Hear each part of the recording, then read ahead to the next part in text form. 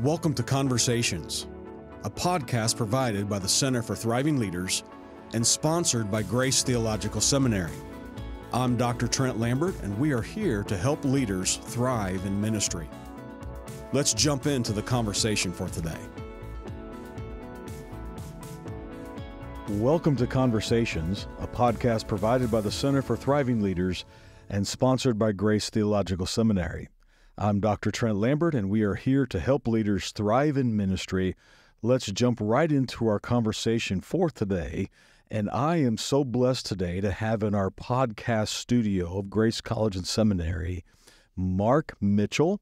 And so I have asked him a few weeks ago if he would join us, and I'm so blessed today to have Mark in our studio. Welcome. Thank you so much. I'm so happy to be here and excited. Thanks, Mark. Hey, let me tell you a little about Mark for those of you that are listening. Mark Mitchell is a highly experienced professional who has dedicated over 2 decades to the field of therapy. With a deep passion for helping others, understanding human behavior, and living at the highest level of performance, Mark has transitioned his services to include helping, leadership, and performance coaching. Mark is a certified professional coach through the globally recognized Institute for Professional Excellence in Coaching, IPEC. Through his role, Mark assists individuals and companies in achieving optimal performance and creating successful oriented cultures. With a wealth of knowledge and experience, Mark brings a unique perspective to the table, empowering clients to thrive in their personal, spiritual, and professional lives. Mark is the owner of both Mitchell Counseling and KOA Coaching and Consulting. Mark, thanks for carving out of your busy schedule some time to be with us today. I'm excited, man. Thanks for inviting me.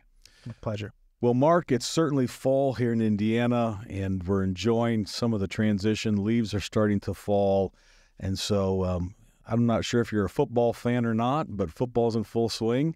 And as I mentioned to you, I was just, had the ability to coach a team the other night to a championship, so it's a good time of year. It's a good time of year and worth celebrating for sure. Man, hey, congratulations on the victory. Thank you so much. Let's jump right into our conversation for today, and we're dealing with some issues on mental health.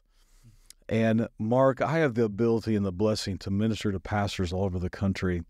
And as I travel and talk to pastors, I did a poll of what is their greatest need? How can I help them? And one of the resounding responses I get is mental health. That either they themselves are dealing with some issues and don't know how to get help, or people in their church have some hard-hitting issues that they don't know how to deal with. And so this is kind of our meeting today, Mark, and so I'm glad to kind of proverbially pick your brain, hear your expertise, and help some pastors today.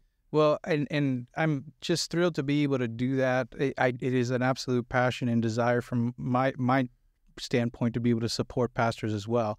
I grew up actually as a pastor's son. My father was a pastor all my life, and actually even till now. So he's been a pastor for over 30-some years, and grew up in Hawaii. So he was a pastor of a Grace Brethren church out in Hawaii for a number of those years, the majority of our life, and now pastors a church here in Indiana as well. So how long did you live in Hawaii?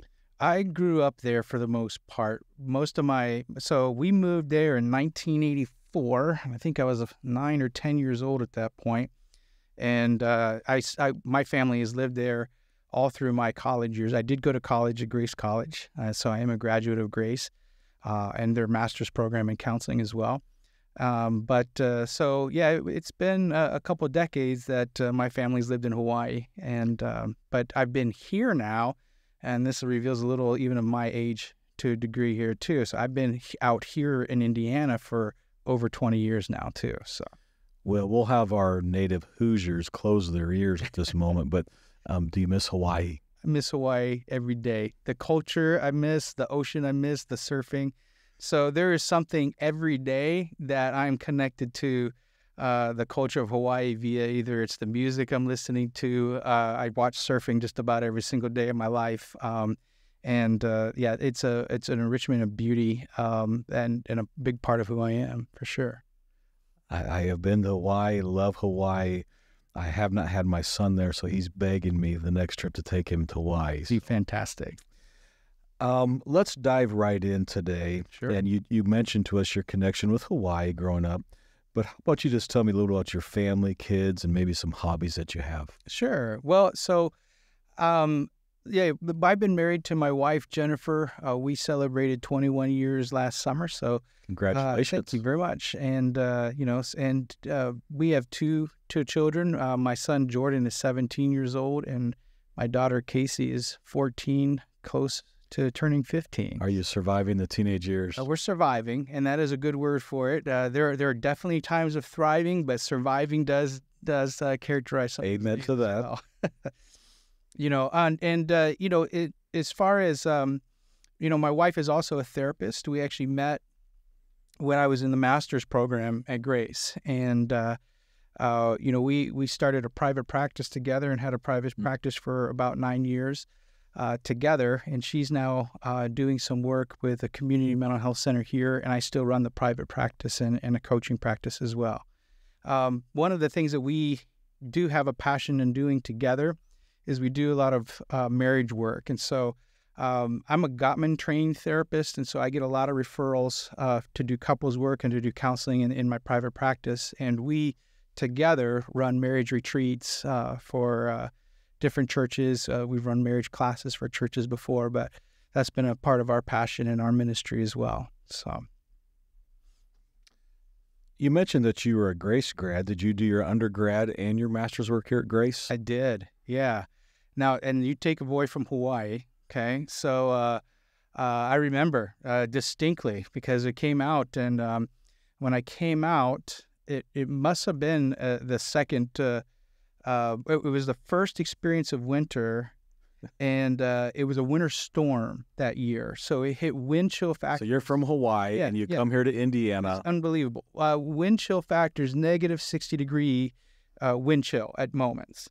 And I just remember, how do people live where if you're outside for too long, you just die? Like you literally just don't live any longer, But I kind of got over that, and I had a great experience at Grace College. I was from Hawaii.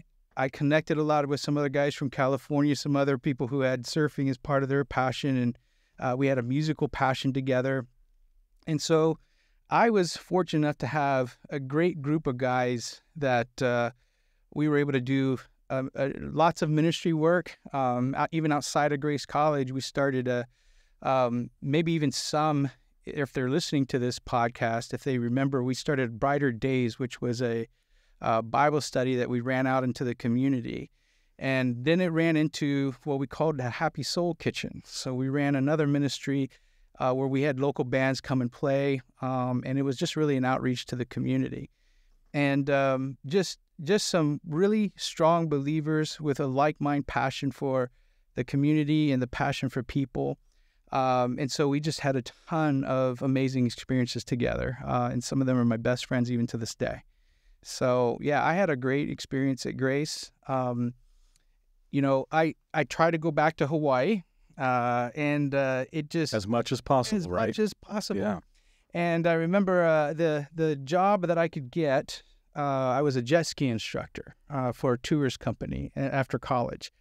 And was sitting there thinking, man, this is not exactly what you thought you'd be doing. So you were a jet ski instructor in Hawaii after college. Yes, a lot of skill and practice needs to be in. Brother, you were living the dream. But I had a wonderful professor that had a good relationship with, and he's passed away now, but Dr. Mike Grill was an amazing person to me, an amazing professor. And he, for whatever reason, told some people at Bowen Center out here, which is a community mental health center here in Warsaw, Indiana, to give me a call, offer me a job. And I got this weird call at 3 a.m. because they didn't know their time difference. And they offered me a job. And I thought, I will explore this for a couple years. If I like it, I'll get my master's degree. If I don't, back to Hawaii. I'll paint, I'll work construction, and I'll surf, raise a family. That's going to be it. And to condense a very, very long story to that, I did find a passion for working with others, and then proceeded to get my master's degree through Grace College as well. And not only did I get a master's degree, but I also found the person I'm spending the rest of my life with. So there's a lot of benefit. Praise God for that. So you got your master's, found a career, found your wife, and now you float on Winona Lake on your surfboard. I have done it before, and floating is the accurate word. Yes. How did you hear about Grace College and Seminary? Well, so my father was a Grace Brethren pastor, and I was, for a very short time, I was born here, okay, while my father was finishing up seminary. So technically, I've returned to the place that I was born, but that was my connection to Grace College. And I had some other friends that were going to go.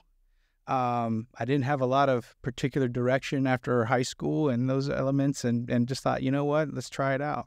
They all came back and stayed in Hawaii, and I couldn't get good enough excuse to drop out of college. So I finished out, and my path went this way. Well, we're so glad you did. Yeah, me too. Mark, let's dive right in and to give some pastors and some leaders some help today. Yes. What are some key areas that pastors need to be aware of when counseling people today? It's such a great question, and I'm going to put it in a little bit of context, really in some of the same things that I have to consider in counseling people as well. And I was looking to see if pastors have a particular ethical board, right? Because in the therapy world, in the counseling world, we are bound by ethical guidelines and ethical boards that help kind of guide that element of what we need and how to equip and what we need to do for counseling. And I don't know that pastors have the same type of resources in that regards. And so I think what you're asking is a really important question. And so part of that is examining what are the ethics that we do consider when counseling people. And so when I think of ethics, I think of issues like confidentiality. What as a church is our stance on confidentiality, privacy for people that come and see me for counsel or for counseling in those terms, right? I think another thing that is crucial for therapists, which I think is also very crucial for pastors, is understanding boundaries. And that is one area that I find that pastors have a lot of difficulty, because here's the body, it's like a family to some degree here, right? And you're serving together, you're ministering together, you're having cookouts together, you're having family events together, and then now you're also at times their counselor, right? And so I think that for pastors, one thing in considering that role, even watching my father over all the years, it can be a very lonely position. Be a very lonely position at times, because you are seen as the authority in things, or you are seen in a lot of areas. And so I think it's important to have an understanding of what do those boundaries look like with the people that I'm counseling. And that will also tap into when we talk about referral a little bit more later too. So that's another area to kind of consider. When counseling people, understanding maybe some of the basic skills of what it is to listen. Active listening, what is empathy, how to use empathy in the correct ways. How do we create safety in the way that people are coming and talking to us? Those are some elements that I think pastors would want to consider when counseling other people. Cultural elements, cultural sensitivity. That is another area, I think, where it can be very difficult to understand all the nuances of people's culture and where they're coming in at.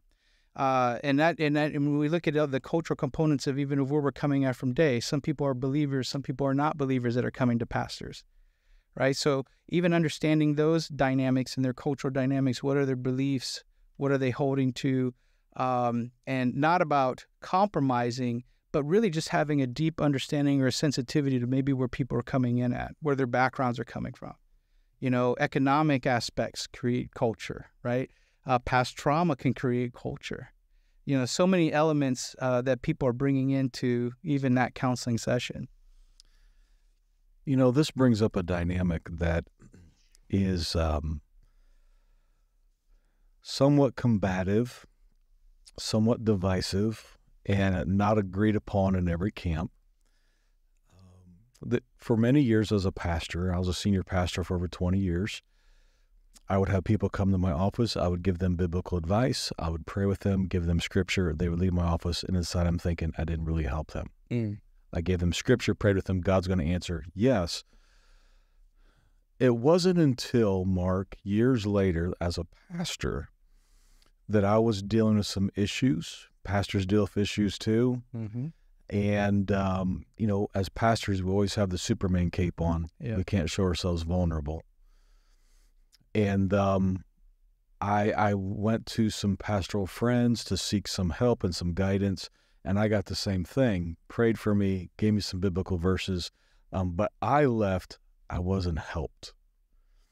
And it wasn't until I went and I saw a Christian counselor, and I really got some help for some of the issues that I was battling with some of our church situations. So there's some different beliefs, and I'd love to know your stance on this. And here at Grace College and Seminary, we take a stance on integration, where we teach biblical scripture, values, but we also integrate that with psychological tools. Yeah. And so what is kind of your take on that? Should pastors use some psychological tools with scripture? Should they just stick to scripture?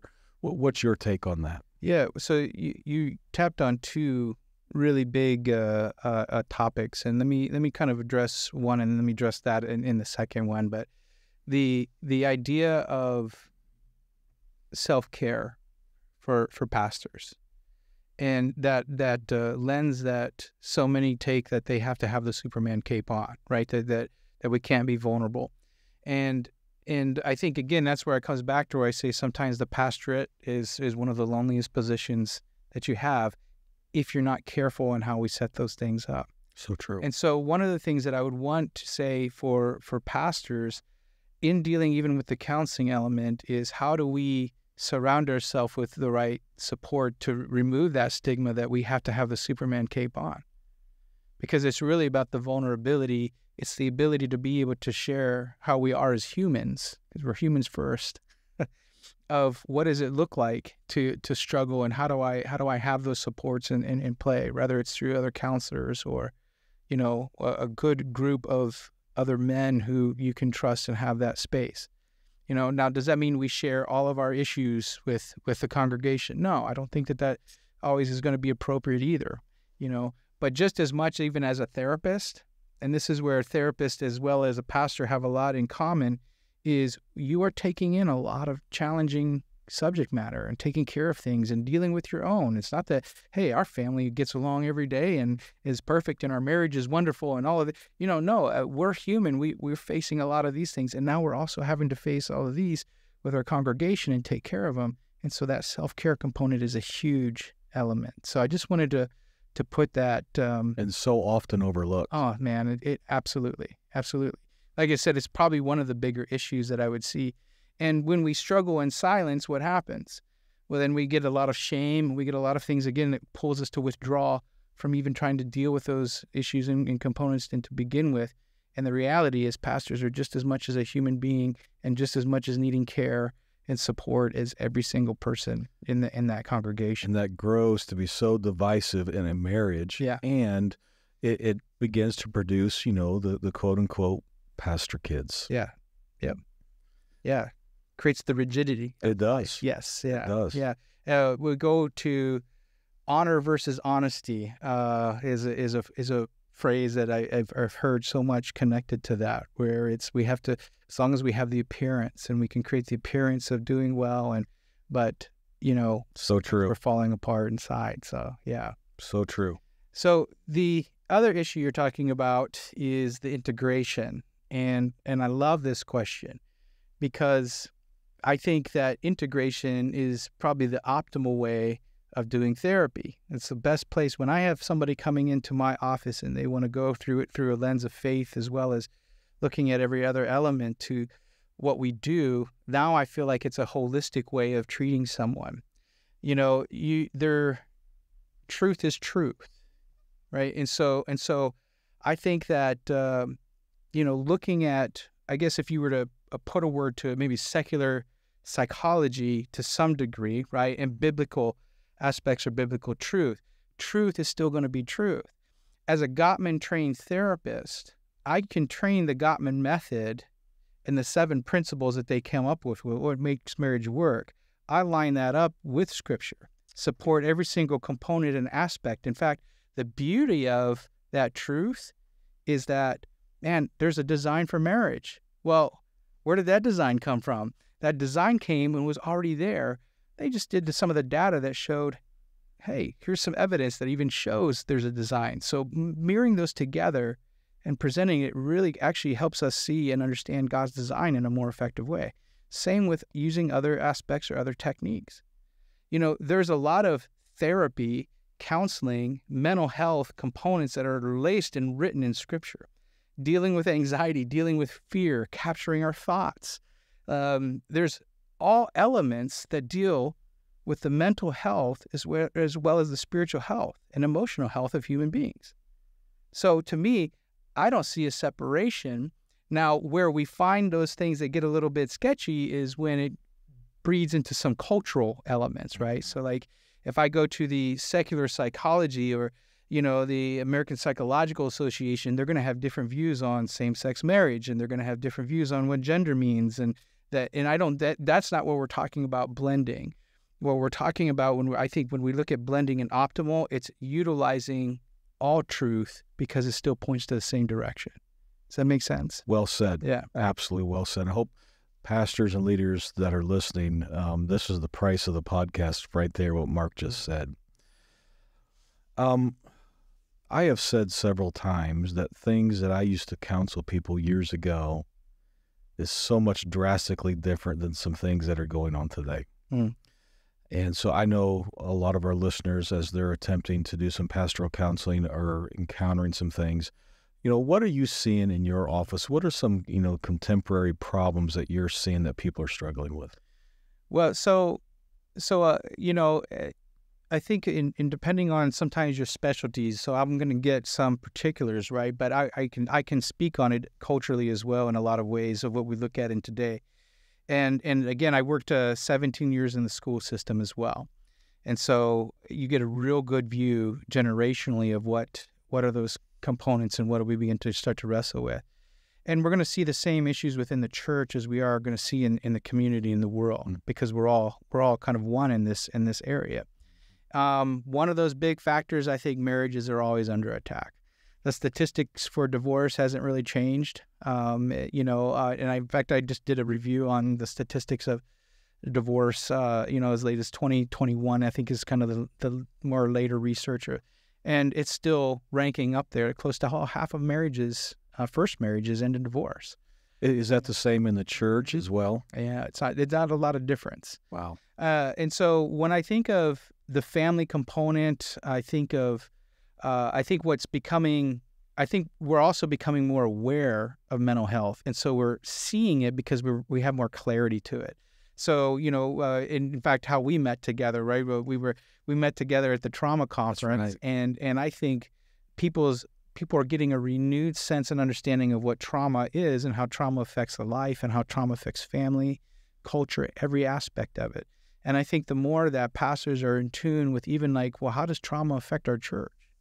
How does trauma affect my own life? Because we all have it to some degree, right? It's just those things that get written, those lenses that we begin to see things through that are somewhat broken, And so when we look at that, a broken lens, I have to wear a Superman cape, right? That's a broken lens. It's there for a reason, right? But I think examining kind of those elements of understanding, like what are those things that really create the narratives that people are coming and seeing us. I think, addiction is high as usual. And again, you're looking demographically. Some places and some churches are going to experience that heavier than others, but it's a real significant issue. Pornography addiction, the ease of, the material and the access of material that people have now. That's typically another big one that we see and how that affects culture, how that affects the church, how it affects the men in the church and the women in the church. So I think like what I would encourage pastors to do in dealing with mental health issues is deal with mental health issues. Have series on what it means to struggle with anxiety. What does it look like with depression?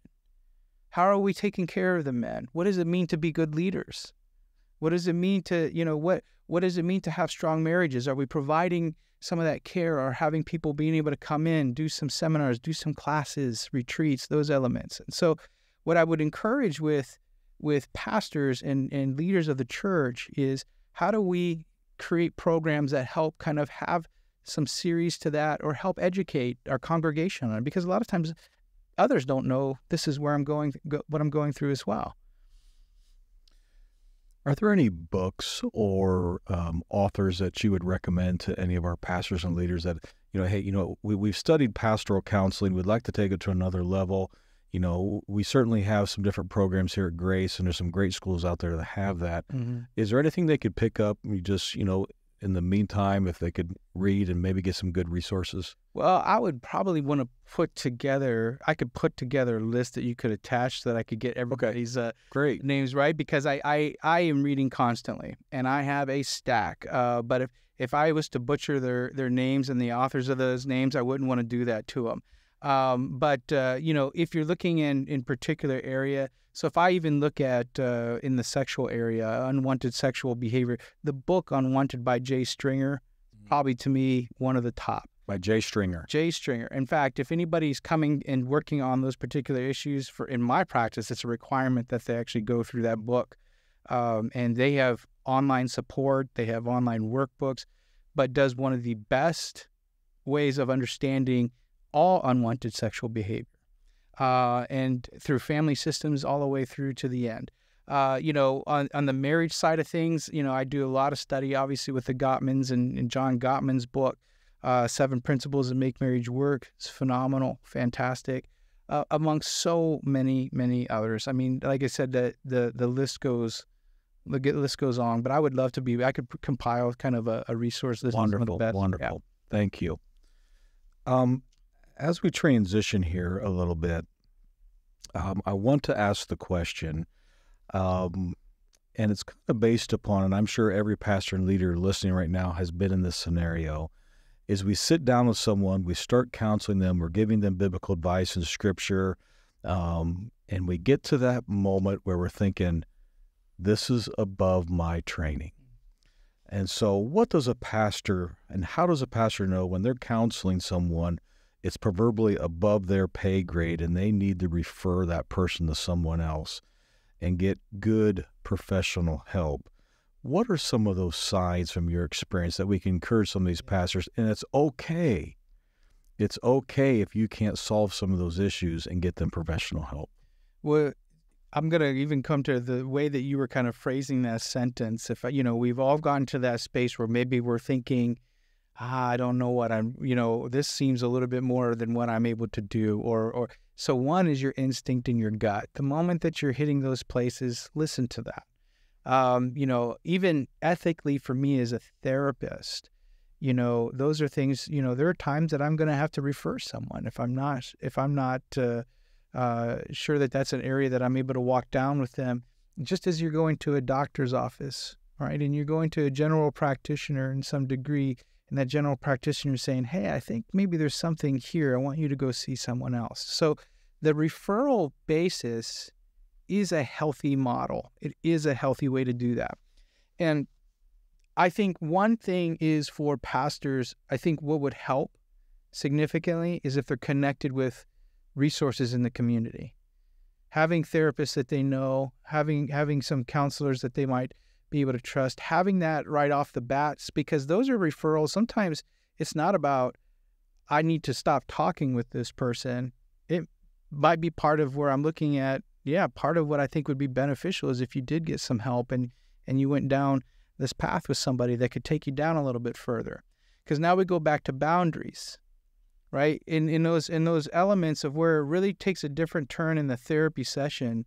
In a therapy session, the reason that those boundaries are ethical and that we need to have them is because we are really going down in a deep part of someone's life.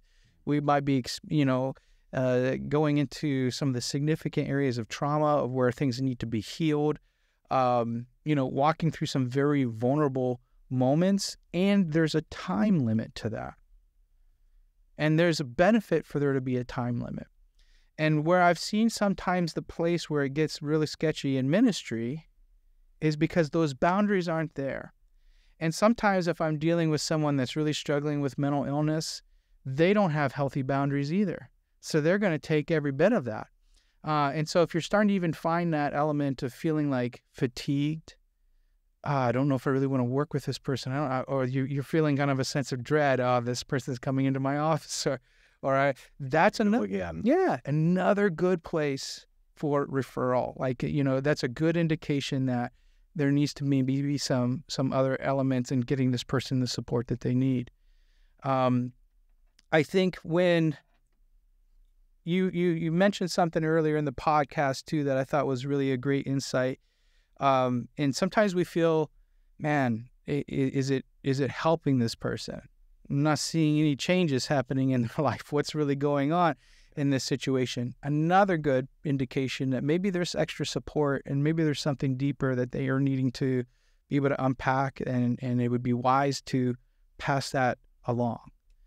So I think when those issues get incredibly deep that are moving beyond, the idea of what it means to serve together, to minister together, to be a family system together, right? Those are the things, what keeps that lane and what keeps those boundaries and it's safe for us to do church and to be a pastor and to lead my flock. Because if I don't refer and I go into this other realm, right, it's harder for me to lead, And so we find, so I think those are some elements to consider as we look at that.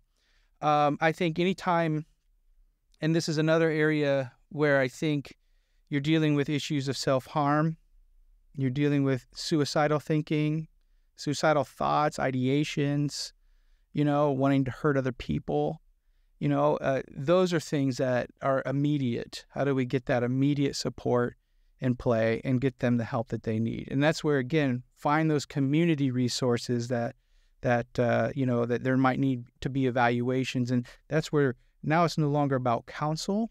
It moves into, how do we care for the flock? How do I get this person the right support and the right help? Who can walk alongside them? How do we get them to where they need to be?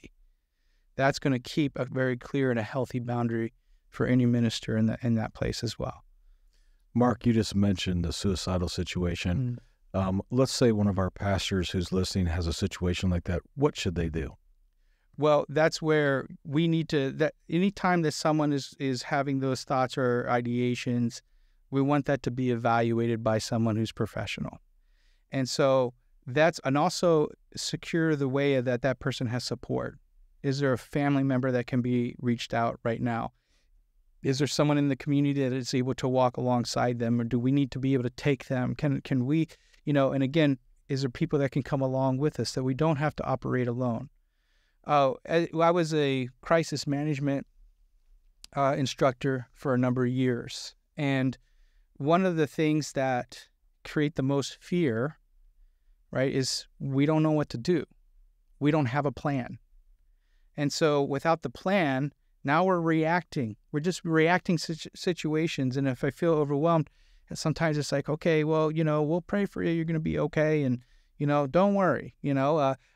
Part of it is because we just don't have a plan in play in what to do, right? And so as a church, that's where I would say, have that guidelines. Here's what we would do in this situation. Here's who we can call. Here's the resources and supports in the community. So when that situation takes place, okay, not if. I'd imagine there's a lot of pastors that know exactly what I'm talking about right now. Yes, they do. And so when that takes place, having that plan and having those supports, in play, that is such a vital part in being able to care correctly. And I think the other element that we can't forget on that is abuse, right? How often, has the church, had some real hurt, even in some of the community, how they look at how they hide abuse, or they don't reveal these things, and they don't share these things. And again, I think, that's another area of, we want to have protocol, because you are going to deal with sexual abuse in your church, in your congregation. How do we protect those things? And how do we report that? How do we get that information and all the safeguard? What we want to, and again, it's about protecting the flock, right? And so as leaders and as pastors, you want to have those plans in play. You want to have those supports. That's leading well. That's leading well. And we want to create a place that's safe. Safe. It's safe to be a sinner. It's safe to be a saint. It's safe to know Jesus. It's safe that we know our kids are going to be protected. It's safe that, man, we're looking out for those kids that are on the fringe and aren't doing well, that we want to pull them in. The good leadership is going to look at how do we create those safeguards. And the more that we put some plan and have talks and discussions, you can't minimize collaboration enough. Like, collaboration is significant. How do we collaborate with our team members? How do we pull in people who are professionals that could help us? Write those guidelines out, come up with those plans. So pastors that are listening right now, let's say they're thinking, you know what, I need to do this. What do you recommend to them? Do they Google search? How do they find those resources in their communities? Well, a lot of times you can even possibly look within your own congregation. A lot of times that there's connections there, or there's people that would know. Not everybody has that, right? And there's going to be smaller churches, and there's all sorts of different demographics that can make that challenging. But you could do that, right? So even if you were to go to a nationally known website, go to Psychology Today, and you can type in Christian counselors in your area. Or pull up a whole list of anybody who is registered on that site, which quite a few of the therapists are registered on those sites. And so you'll find a brief description of those. And in most places that I know if any pastor was to ever call and just say, hey, could you tell me a little bit about what you do and what ways you can, you support, or what's your view, what's your theology on things. I think those are all things that most places and people would be willing to have a conversation and talk with. The other thing is training, and those things are available for pastors too. So even if you look at, programs like Prepare and Enrich, great premarital program for pastors who, most pastors are doing premarital counseling. Mm-hmm. What kind of programs do we have? What kind of training do we have in that? Churches use, other care ministries. There's Stephen Ministries is a big one in this area. I know a couple of different churches that do that.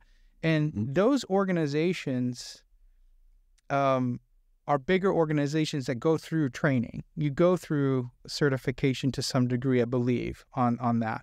And so, yeah, those things can be found online, and a lot of resources there and support that can be in your area. Excellent.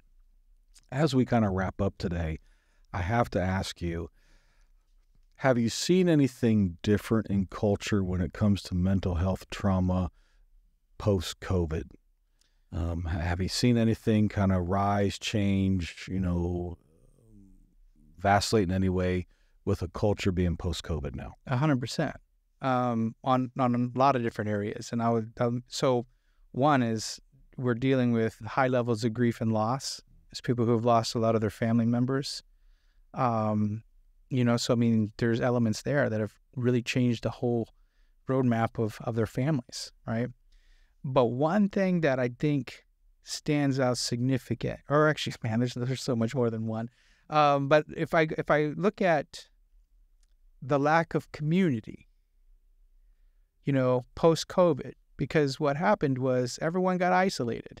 Everyone kind of, and you condition yourself to that. So when I was looking at kind of the return to church, I'd imagine that there's a lot of pastors out there that could say, wow, man, it took a real hit. A lot of people aren't coming back, or now we're just watching it online and gotten used to watching it online. And so it kind of takes away a sense of community and connection. And I think that is an absolute essential component to the health of a church, is how well do we have community, how well do we have connection, and are people feeling like, man, this is a place that I belong. And so I see that has taken a little bit of a hit after COVID. But then if we also look at where did the culture go? Culture went to a place of fear, went to a place of anxiety, right? How much was it pumped out? You do this or this horrible thing is going to happen to you here, or you should, like it was just an absolute culture of fear and anxiety and division. We found a lot of division through that aspect, even whether people view the vaccination or not to be vaccinated. Like it just became an absolute divisive time. And so I think culturally, when you're talking about post-COVID, there are definitely going to be some of those cultural elements that are in play. The lack of connection, high levels of anxiety, the increase of anxiety disorders, and even for kids, depression and anxiety is absolutely huge now. And a lot of those things have increased since COVID because of the lack of community, disconnection. There's a lot of components that can play into that. But yeah, I have seen that's where it's coming through my office pretty significant. Finally, yes, we have, again, pastors, ministry leaders listening to us. What are some last, maybe it's a point or a couple pointers that you could leave our listeners with when it comes to our topic of trauma, mental health? What's some lasting words you could leave with them? On trauma and mental health, and just in that role of being a pastor and a true leader and a shepherd, I'm going to go with relationship and safety. When we look at some of the biggest elements of how do we show Christ, how do we show, the love, how do we show true salvation, who we've been made to be, is going to come from that place of relationship and safety and the lack of judgment. I think that those are some of the most significant, because when we think about trauma, it creates these lenses from how we see ourselves, right? We lose this sense of true purpose and meaning and connection to life in a really meaningful way because of sometimes the events that have happened in our life, the things that continue to shape us. And so the more that as pastors are taking care of their own mental health, okay, I can't stress that enough, okay, the more pastors are willing to do that care for themselves, that clarity and awareness only helps you love and serve your congregation in a more significant and powerful way, because you will understand it to a different level and a different significance. And so I think when I think of how we want to show people Christ and show people his love, show people that his design for things, right? And when we're outside of the design, it's profoundly painful, okay? So when we want to show them the hope of that design, it's going to be coming through that place of safety and coming through relationship and helping them overcome those lenses that we developed over those years. Mark, some great insights and help for our listeners today. If our listeners want some more information or more information about you and your practice, how can they get a hold of you? Well, yeah. So my counseling practice is Mitchell Counseling and Consulting, and it's mitchell-counseling.com is a link to getting to the counseling component. The other venture that I've opened up doesn't have the website yet, but COA, Coaching and Consulting, is my new venture and my new passion. And through that level and some of the services that I'm even providing through the coaching element, is working even right now, having some of those conversations with churches and pastors about how do we develop a culture that actually embraces mental health in an empowering way. Excellent. And how do we create programs? And so I'm really excited about some of the possibilities that are coming up there too. And so that email is coa.lifeandleadership@gmail.com. And the number to reach me is 574-529-1042. I'm able to be reached that way as well. But would be happy to talk about, supporting others and creating resources. In the description of this podcast, I'm going to just kind of attach a a pastoral referral guideline that people can have and talk with their leadership. They can look at those things and say, how do we create a plan? And just kind of give some of those topics and some areas for us to be able to talk through a little bit. And so they would be able to have access to that as well. And I just, really appreciate the opportunity to be here. So. And pastors, take advantage of this worksheet that Mark has prepared of creating a plan for your counseling and therapy department in your church. Be a great asset for you. Mark, thanks for joining us today in the Grace College and Seminary podcast studio. Thank you. Absolutely. It's a blast. I loved it. This is Dr. Trent Lambert with the Center for Thriving Leaders and Grace Theological Seminary, challenging you to keep thriving in ministry. Thanks for joining us. Talk to you next time. This is Dr. Trent Lambert with the Center for Thriving Leaders and Grace Theological Seminary, challenging you to keep thriving in ministry. Thanks for joining us today.